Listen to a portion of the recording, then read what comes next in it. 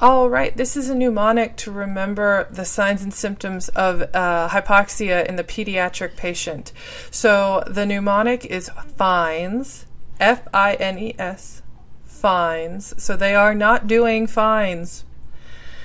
F-I-N-E-S, FINES. F, feeding difficulty. I, inspiratory stridor. So when they're breathing in, it's this kind of grunting, harsh, very audible noise.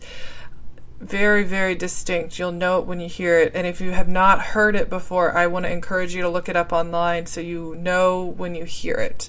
N, Nares Flares. So you notice their nares when they're breathing are flaring.